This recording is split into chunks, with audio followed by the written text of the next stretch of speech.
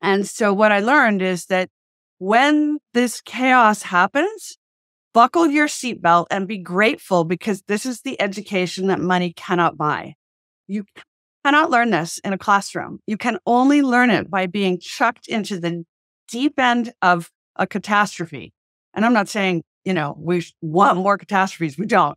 But if you have the chance to be in the front line of one, and it's your job to get us through it, then instead of going, oh my God, this is terrible on how we're ever going to handle this, just be like, great. And thank you for giving me this privileged position to be here where I can observe how things really work.